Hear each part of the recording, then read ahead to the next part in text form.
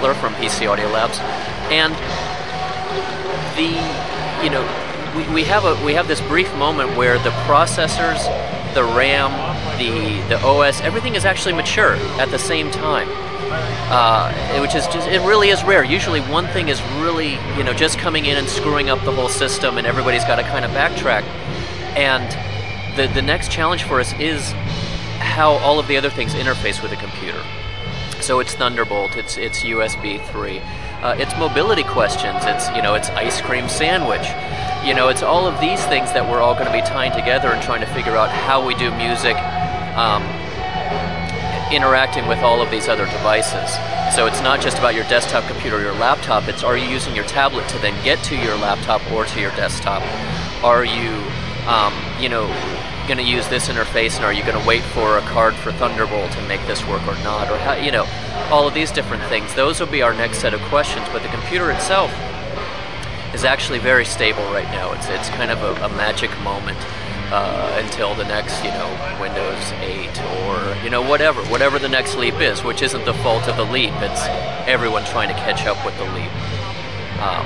So I find that's our moment. That's what we have to deal with, is figuring out how to make everyone speak to each other, not the computer itself.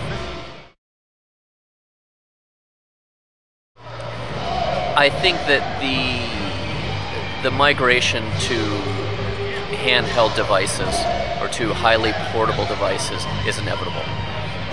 So the question becomes, what is right for you? Not about, and when I say that, I mean, like, for instance, you're doing work right now and you want to do things. When I think about that, I'm not worried about whether 10 years from now there will be a desktop or whether I'll do it on a laptop. It's simply I'm working right now and I want the best thing for what works right now. And, many people will still make their music at home. It's just the simple fact that at some point a tablet is going to have the power that a desktop has right now. Right now it's nowhere near. Can you play around on a tablet? Absolutely. Can a guitarist take it, put it on a stand, and run some effects from a live show? Of course, you can do those things.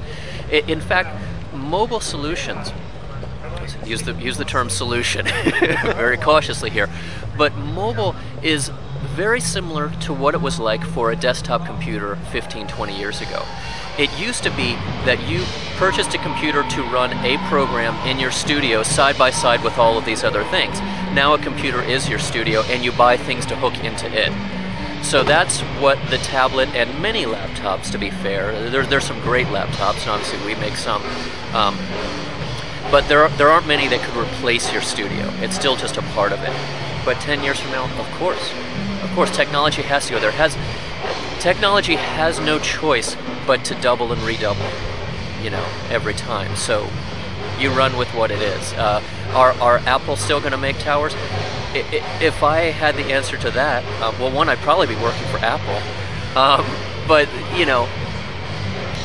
sure, why wouldn't they? They're a consumer company now. And I'm not saying that in some sort of belittling way. The reality is they make billions of dollars selling products that people carry in their pocket. Why should they make towers?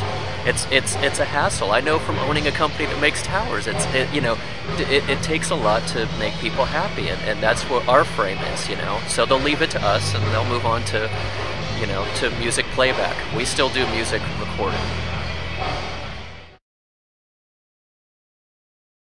We've been doing a lot of work with Kingston, and testing out RAM and seeing just how much RAM to put in a machine, what's an adequate amount. We know as a composer or someone working, what your kind of limitations are for not using RAM. But putting it all together, there really is a point where like 16 to 24 gigs of RAM is a really great space to be in. That's not to say that 8 isn't really strong still, but what happens is when you have 16 gigs of RAM, suddenly if you want to load up all of the pianos from East-West and have them sitting in there, so while you're working through a project you say, now I want to try this one, now I want to try that one, they're all there. And that is the biggest advantage of RAM to me. That's kind of the game changer. It's not about all that I'm using, it's about all that I have access to at the same time without slowing down my project. So I want to open up all of these libraries, have everything ready, have them installed and as your template. And when you turn on the computer and you open up a project, it has everything in there, and then you start working. So you're not playing around. I'm going to change out the drum kit midway through, and I don't have to stop the session to load it. Because I don't care how fast the computer is, you still have to stop for a moment to get things done, load it in, load out, do that. I just, just do a move of the mouse, and I'm listening to a completely different drum kit.